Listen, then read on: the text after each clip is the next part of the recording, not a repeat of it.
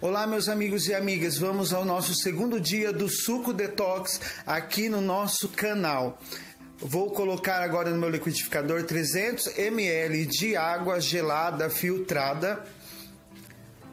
Agora vou estar colocando uma maçã picadinha.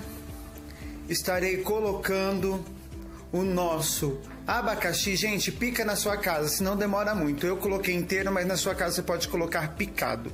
Estou colocando 3 rodelinhas de gengibre, lembrando que é opcional. Quem não pode com gengibre não coloca. Ok, gente? Agora, hortelã, esse hortelã aqui eu tenho ele congelado, eu congelo. E umas pedrinhas de gelo para estar batendo tudo e fazendo o nosso suco detox de abacaxi com maçã. Ok, gente? Muito simples. Coloca aí para bater e deixa ele estar batendo bem. Tá? Lembrando que não é necessário você estar coando, só se você quiser mesmo. Porque quando você coa o suco, você perde as fibras e algumas propriedades desse suco.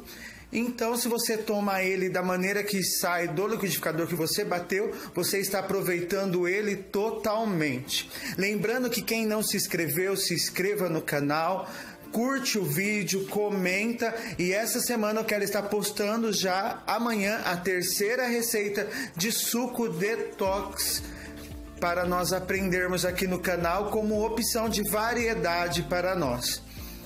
Então está aqui, terminei de bater o nosso suco, vou colocar aqui no copo para você veja como que ficou o suco.